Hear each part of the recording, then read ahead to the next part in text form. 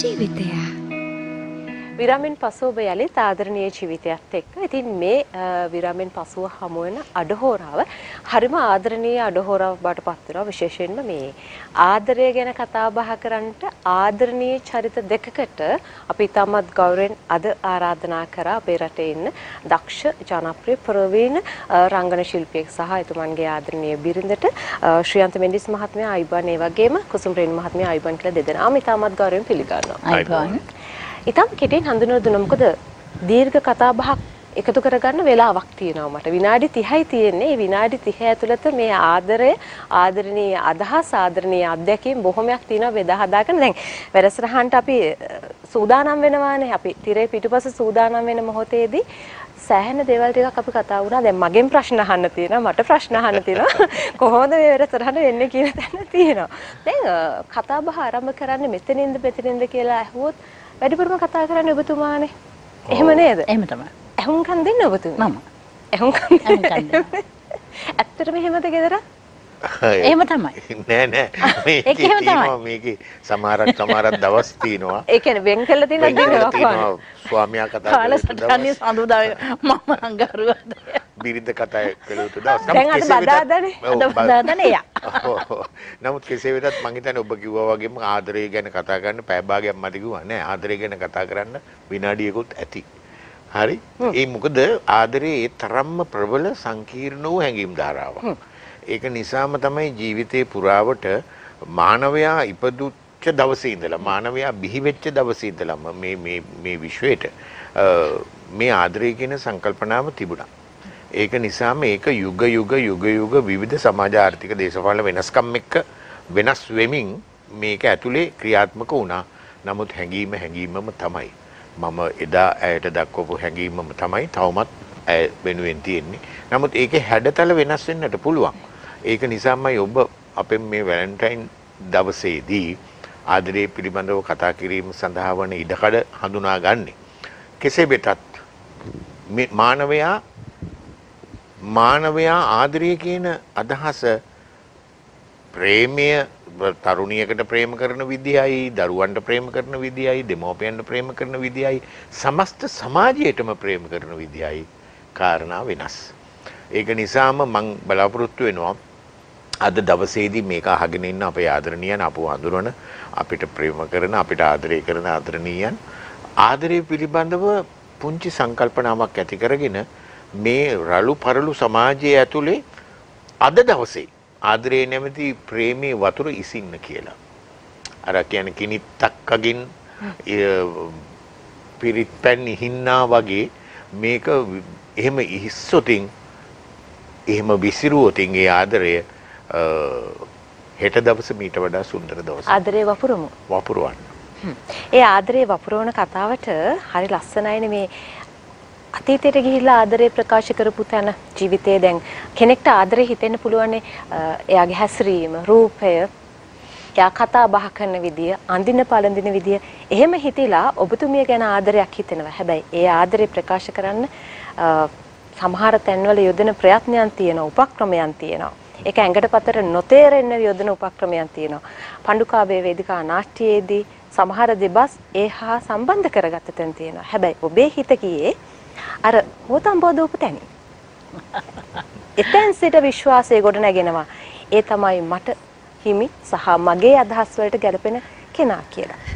එදා ඉඳලා අර දින වෙන් කරගෙන අහුම්කම් දෙනවානේ. කෙටි කාලයක් නෙමෙයි. දශක 4ක් වගේ. ලේසි පහසු කාලයක් නෙමෙයි.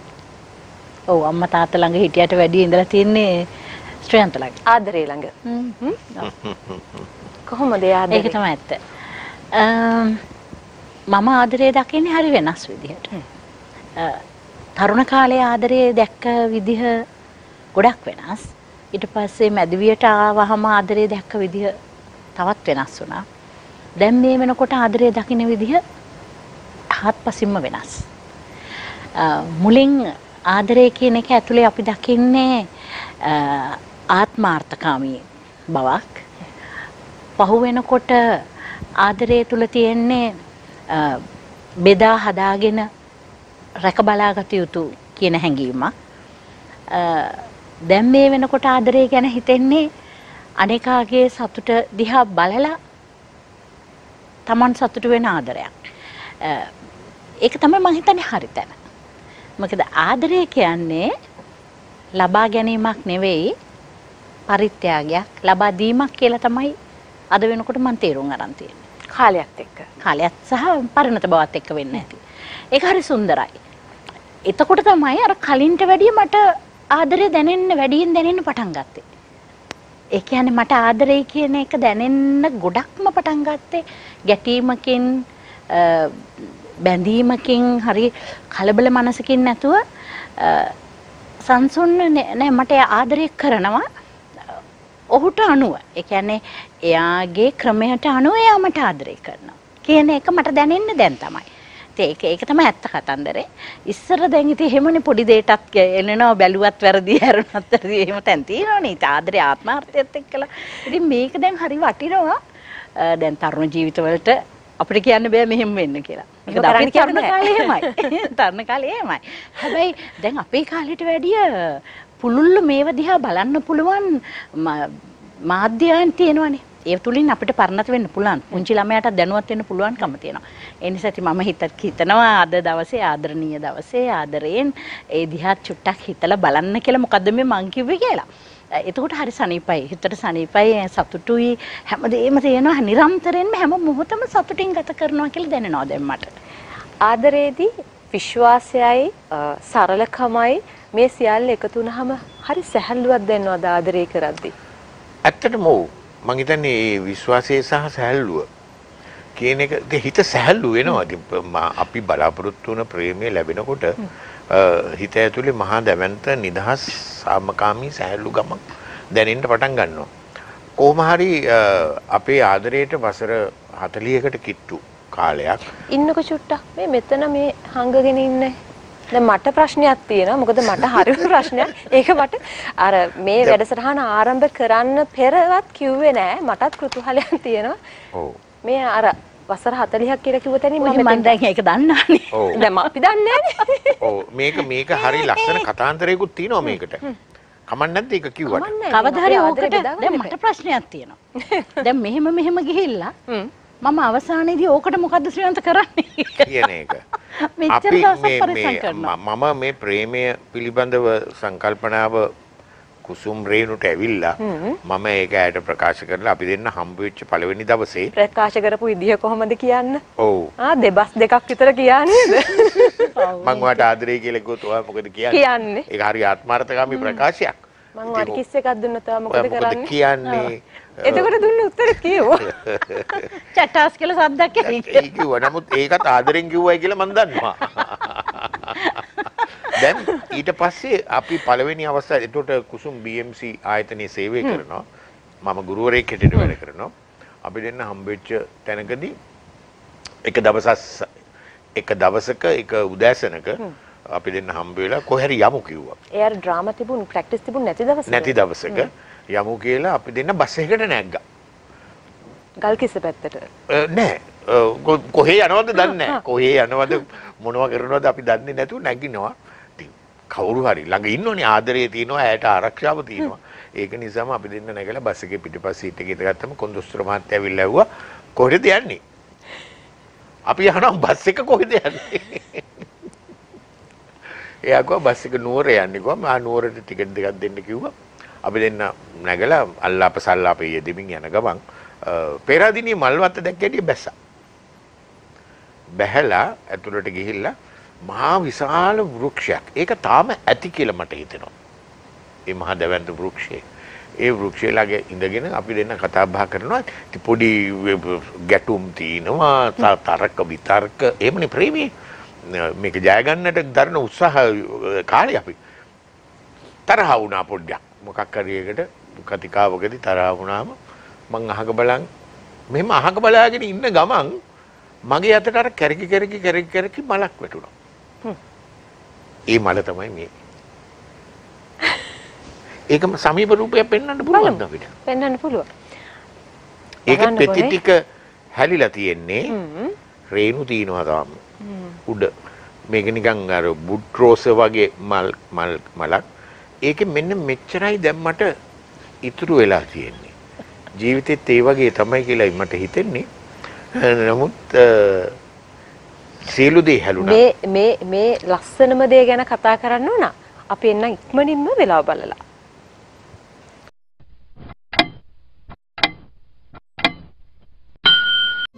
පෝෂණය පිරුණු කිරිසාරවත් උකුම මෝල්ට් කිරිතේ එකක්. වීවා දැන් වෙළඳපොලේ අඩුම මිලට. මේ හරියට මේ හරිය දැන් අපි බලන්නකො මේ මල සමීප කරගන්න උත්සාහ කරන අවස්ථාවක ඒක නෝගේ කමිසේ රතු හින්දා පේන්නේ නැහැ. හරි. හොඳයි. මෙහෙම දැන් පේනවා ඇති නේද? දැන් පේනවා. පැහැදිලි. ඔව්. කොයිතරම්නම් ආදරයක්ද රේ? අර ටීවී ස්ක්‍රීන් එකේ බලන්න. දැන් මේකේ හොඳයි. දැන් මේ එදා ඉඳලා පරිස්සම් කරගෙන තියාගෙන ඉන්න කොයිතරම්නම් ආදරයක්ද? ඔබතුමී හිතන් හිටියද එහෙම පරිස්සම් කරන් තියාගන්නවා කියලා? මුලදී එහෙම අරගත්තට පස්සේ දන්නේ නැහැ කොහොම එයාගේ අතේ තිබුණා. ඒක මල්වත් එනොත් එළියට එනකොට එයාගේ අතේ තිබුණා මට මතකයි. එහෙම අතේ තියව. ඒක අතේ තියාගෙනම මම බස් එකෙන් බැලලා මං ගෙදර ගියා. අත් ගෙදර ගියා. ඊට පස්සේ අපේ විවාහයෙන් පස්සේ දවසක තමයි ආමට පෙන්නුනේ මේ අර එදා මෙහෙම මල මේ මල් ළඟ තියනවා කියලා එහෙම පෙන්නවා. ඊට පස්සේ එයා ඒකට ආසෙහින්ද මම තමයි ඔය වගේ බොක්ස් එකකට දාලා ඔක ඔය විදිහට සුරක්ෂිත කරලා මන් තියලා තිබ්බේ. දැන් ඇත්ත කතාව කියන දැන් මට කිව්වනේ මෙහෙම මේක ඇතුලේ දෙයක් තියෙනවා කියලා මම එතකොට දැන් සෑහෙන කල්පනා කරන මං හිතනවා ඔබතුමිය මෙතුමාට දුන්න මොනවා හරි දෙයක් ආදරවන්තින්ගේ දවසේ මොනවා හරි දුන්න දෙයක් නැත්නම් ඉස්සලාම හමු වුණ දවසේ මොනවා හැබැයි ඒ කිසිම දෙයක් නෙමෙයි. කැඩෙන්නේ බිඳෙන්නේ නැතුව ඒක තමයි කොතරම් අවසර 40ක් කියන්නේ ජීවිතේ භාගයක්නේ. ඒකනේ. එහෙම මලක් එක්ක ජීවිතේ මං කියව කවදා හරි මා මිය ගිය දිනක මා මිහිදම් කරන්නා වූ ස්ථානයට මේ මලක් යොමු කරන්න. එහෙම වගන්තියකුත් තියෙනවා අපිට. මේ ඕක දැන් එතන අර සෝබාදහමෙන් ලැබුණු තෑග්ගක් හැටියට තමයිනේ අපිට කියන්න පුළුවන්. ඉතින් ඇත්තටම සෝබාදහමනේ බද්ද අපේ ජීවිතවලට ගොඩක් සෝබාදහම කොයිතරම්නම් බද්දයිනේ ජීවිතවලට. ඉතින් මම හිතන්නේ සෝබාදහමේ ත්‍යාගය හරි වටිනවා. ඒකින්දම වෙන්නේ නැති එක පවතින්නේ කියලා මම විශ්වාස කරනවා. අපි දැන් ආදරය ගැන කතා කරනවානේ. ඉතින් ආදරය පිළිබඳව මහා ලොකුවට දේශනා කළා තියෙන බුදුරජාණන් වහන්සේ ජේසුස් වහන්සේ අපිට කියලා දීලා තියෙනවානේ ආදරය කියන එක මොනතරම් මහත්මද හැම කෙනෙක්ම මේ අපිට ආදරය පිළිබඳවනේ කියලා දීලා තියෙන්නේ. අපි ඒ ආදරය අපිට හරිම ලස්සනට කියලා දීලා තියෙනවා. ආදරය මං හිතන්නේ ආදරය ඇතුළට තණ්හාව කියන එක ආවොත් තමයි ආදරය විනාශ වෙන්නේ. තණ්හාව කියන කොටස අයින් කරලා පරිත්‍යාගය කියන කොටස ආවහම ආදරය රැඳෙනවා. දැන් මේ ඇතුළේ තියෙන්නේත් ඒකනේ. දැන් මේක දැන් ඇත්තටම තියෙන්නේ අපි දෙන්න මෙතෙක් කල් ඉන්නෙත් එකිනෙකා ආදරය හුවමාරු කරගත්ත හින්දානේ. පරිත්‍යාගශීලීව ආදරේ බෙදා හදාගත්තු නිසානේ. නැත්තම් අපිට මේ kutumba ඇතුළේ ඉන්න අමාරුයි. ඊළඟට ඒ ආදරේ දරුවන්ට බෙදලා දුන්නු නිසානේ පවුලක් හැටියට අපි රැඳෙන්නේ. ඊට පස්සේ ඉන් එහාටත් අපි ඥාති මිත්‍රාදීන් යාළුවෝ මේ හැමෝටම ආදරේ බෙදුවාමනේ වුණ අපි සමග රැඳෙන්නේ. ඉතින් ප්‍රේක්ෂක ජනතාව අපිත් එක්කලා ඉන්නේ. අපි ඒගොල්ලොන්ත් එක්කලා ආදරේ බෙදා ගන්න හින්දානේ. ඉතින් මට හිතෙන්නේ ආදරේ කියන එකම තමයි මිනිස්සෙක් ජීවත් කරන මිනිසයන්ට බොහෝ දේවල් ලබා දෙන එකම සංකල්පය ආදරේ. ඖෂධයක්. ජීවිතේ වගේම තමයි ආදරේ. දැන් මේ ඖෂධය Tamanට ගැළපෙන ඖෂධයක් කියලා තෝරගන්න තැනදී හරි ප්‍රශ්න එනවානේ. සමහර තැන්වලදී Tamanට කිසිම ප්‍රශ්නයක් නැති වෙන්න පුළුවන්. ගෙදර අයට ප්‍රශ්නයක් වෙන්නට පුළුවන්. ඔබතුමාටත් ගෙදර ප්‍රශ්න ආවා. හැබැයි බාධක ආවට ඒ බාධක වලට ලස්සනට විසඳුම් හොයාගත්තා. අර කල්කිස්සර ගිහිලා ආපහු රාජගිරිය පැත්තට එනකොට අම්මට ආරංචි වෙනවා. ඊට පස්සේ එතෙන් සිට දරුණු ලෙස උපහාර එල්ලනවා. හැබැයි තාත්තලා දෙන්න ආදරේ කැමති. තාත්තලා දෙන්නම හරිම කූල්. හැබැයි මේ ආදරයට ආගම බාධාවක් වෙන්නේ නැහැ නේද? ආදරය කියන්නේ උස්මක්නේ. අපි දෙන්නම ඉතින් ආගම් දෙක තමයි. හැබැයි ඉතින් ඒකට කිසිම ප්‍රශ්නයක් නැහැ. ආගම නේද? හැම ආගමකින්ම අපිට කියලා දෙන්නේ හිතා හොඳින් ජීවත් වෙන්න. ආදරේ තමයි. ඇත්තටම වැලන්ටයින් ඩේ එක කියලා අද අසමරන්නේ සුදු වැලන්ටයින් මුනිවරයාගේ මංගල්‍යය. ඔව් දැන් වැලන්ටයින් මුනිවරයා ජීවත් වෙන්නේ රෝම අධිරාජ්‍යයේ ක්ලෝඩියස් කියන අධිරාජ්‍යයේ යුගයේ. ඒ වකට ඔය කතෝලික ආගම ඇදහිම ප්‍රශ්නයක් වෙලා තිනකොට තහනම් කරලා තිනකොට සොල්දාදුවෝ හොරෙන් අදහනවා. ඔවුන්ට ඔව් ප්‍රේමය ගැන කියලා දෙනවා. ඒ නිසාම එතුමා හිරබත් කනවා. හිරපත් කරන නිසාම ඒ හිරේ ඉන්න ලොක්කගේ දුව ජූලියා අසනීපෙන් පෙළෙනවා. එතකොට ජූලියාගේ අසනීපය මේ වැලන්ටයින් මුනිතුමා හොඳ කරනවා. හොඳ කළ වැලන්ටයින් ලියුමක් ලියනවා වැලන්ටයින් මුනිතුමා. ලියලා ඔක්කොම ලියලා මා ඔබගේ වැලන්ටයින් කියලා ලියනවා. ඒක තමයි ආදරණීය වචනය. අද සමාජගත වෙලා සමාජය ඇතුලේ වැලන්ටයින් ඩේ එක කියන එක සමරන්නට. අපි මේ විදිහට සමරන්නේ දැන් සමාජයේ අද අපි මේ දවස් කතා බහ කරද්දී ඒක මේ වෙළඳකරණය වෙනවා නැත්නම් වාණිජයකරණය වෙනවනේ. හැබැයි මෙහෙම දවසක් තියෙන එක ගැන කොයි වගේ අදහසක්ද තියෙන්නේ? මං හිතන්නේ ආදරය කියන එක එක දවසකට සීමා වෙච්ච කාරණාවක් නෙමෙයි. මේක මුළු ජීවිතේ කාලය පුරාම තමන්ගේ හදවතේ බැඳිච්ච අර මම පටන් ගන්නකොට කිව්වාසේම මහා දැවැන්ත සංකල්පනාවක්. ඉතින් මේක මේ ඇත්තට මිනිසුන්ට ආදරය කරනවා නම් මිනිසුන් කෙරෙහි ප්‍රේමණීය බැල්මෙන් බලනවා නම් ওই රාත්‍රියේට ප්‍රවෘත්තිවලදී අපි දකින මහා භයානක තත්වයන් අපිට අහන්න දකින්න ලැබෙන්නේ නැහැ. නමුත් අපි අද කඳුළු පුරවගෙන මේ ප්‍රවෘත්ති බලලා නැකිටලා යන්නේ. ශ්‍රයන්තිද එතකොට දැන් මට හිතෙනවා දැන් ඔයා දැන් කිව්වනේ. එතකොට හිතෙන්නේ නැද්ද මේ මම නම් දකින්නේ මේ පවතින තලයේ ඕනම දෙයකට අපි සතුටු වෙන්න ඕනේ. අපි බාර ගන්න ඕනේ. ඒ කියන්නේ කමක් නැහැ. අපි දැන් මේ ප්‍රවෘත්ති බලලා ඒ දුක් වෙනවා වගේම අද වැලන්ටයින් සමරනවා දැකලා කීප දෙනෙක් හරි සතුටින් ජීවත් වෙනවා කියන සතුට අපිට විඳ ගන්න පුළුවන් නේ. නෑ මං කියන්නේ ඔබ මනෝජ ඇහුවා වගේම හැම දවසක්ම වැලන්ටයින් වෙනවා නම් මුළු මේ විශ්වයේ පුරාම මේ සෑම දවසක්ම වැලන්ටයින් ඩේ කියන එකට එකතු වෙනවා නම් ආදරණීයයිනේ දවසම. ආදරණීයයිනේ මුළු මාසෙම මුළු අවුරුද්දම මුළු ජීවිතේම. නෑ ඒක නෙවෙයි මං කියන්නේ මෙයා දැන් වැලන්ටයින් කියන දවසට කමක් නැති කියලා. දැන් මට හිතෙන්නේ නෑ වැලන්ටයින් කියලා එකක් මොකක් තිබුණත් කමක් නෑ. මිනිස්සු සතුටින් ඉන්න ක්‍රමයක් හදාගත්තා නම් තප්පරයක් හරි ඉන්නවා නම් සතුටින් යම් කෙනෙක් කමක් නෑ. ඒක ඒ විදිහට සැමරුවට කමක් නෑ. ඒ කියන්නේ මෙතනදී අපි යෝජනා කරනවා දැන් අද දවස දැන් මේ අද වැඩ කරන දවසක් නේ. සමහර ස්වාමියා රැකියාවට ගිහිල්ලා ඇති. බිරිඳ මේක බලාගෙන ඉන්නවත් ඇති. අද හවස් වරුව සුන්දර කරගන්න. ස්වාමියා ආපුවම ඔහුගේ ඔහු පිළිබඳ වාණි හරි මහන්සි පාටයි. මං තේ එකක් අදන් එන්නද? කෝ දෙන්න බෑග් එක මං කරලා මේ හවස් වරුව සුන්දර කරගන්න. ස්වාමිවරු අහගෙන ඉන්නවා නම් පුංචි මලක් ගිහිල්ලා නෝනට දෙන්න. පුංචි මොකක් හරි තෑග්ගක් ගිහිල්ලා දෙන්න. ටොපියක් හරි ගිහිල්ලා දෙන්න. මේ කාලේ අර්බුදකාරී කාලයක් කියලා අපි දන්නවා. මොකක් හරි මෙන්න ඔයාට අපි ඉස්සර දුන්නේ ලියුම දුන්නේ ඇඩ්‍රස් එක දුන්නේ ඒ වගේ යමක් අත මිට මොලෝලා දෙන්න. මොකද ඒ මිට මුළු ජීවිත කාලෙම ඔබ ශක්තිමත් කරනවා හිත. එහෙම අල්ලගත්ත ආදරය, එහෙම තුරුල් කරගත්ත ආදරය හරි ලස්සනට ඔබතුමා පරිස්සම් කරනවා. මොකද මේ වෙලසටහනට ඇවිල්ලා අපි මෙතන ලෑස්ති වෙන මොහොතේදී මෙතුමේගේ මේ කලර් එක චුට්ටක් ඉස්සලා තිබුණා. මයික් එකේ වදින තැන් තිබුණා.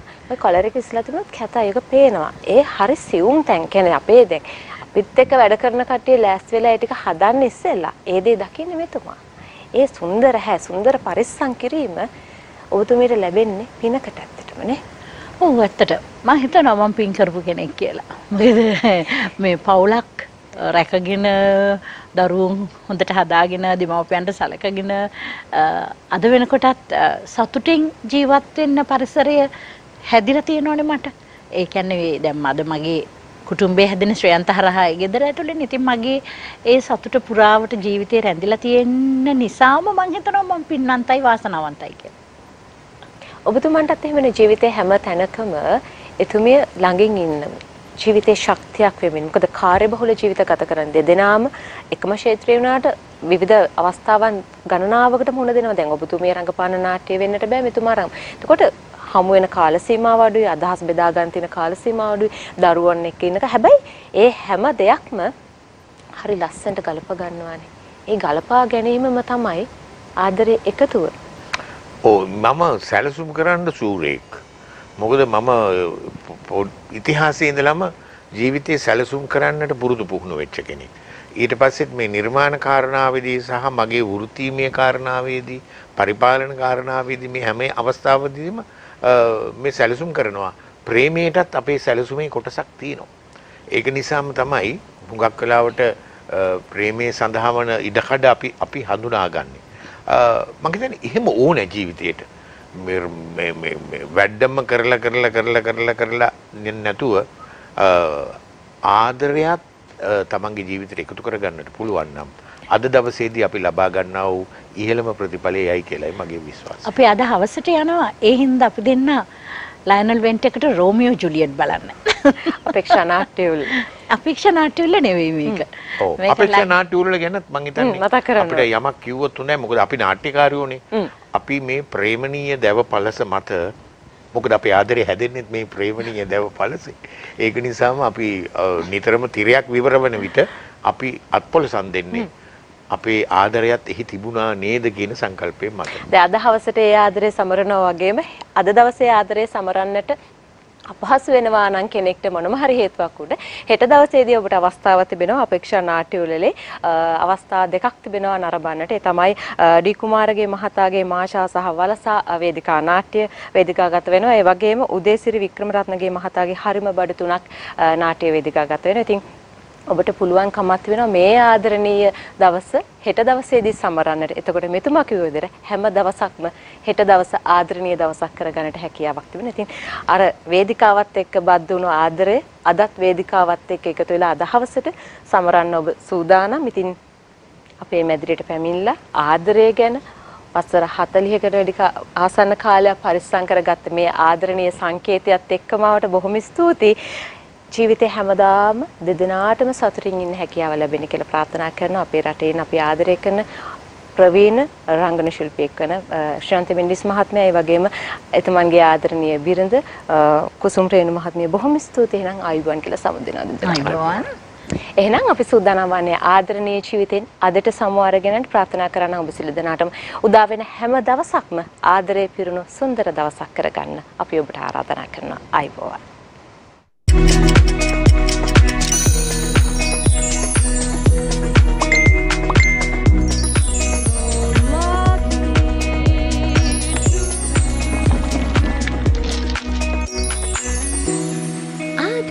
ජීවිතය දිනපතා අලුත් වීඩියෝ සහ ප්‍රවෘත්ති නැරඹීමට ඉහත බටන් එක ක්ලික් කර සියත TV සබ්ස්ක්‍රයිබ් කරන්න.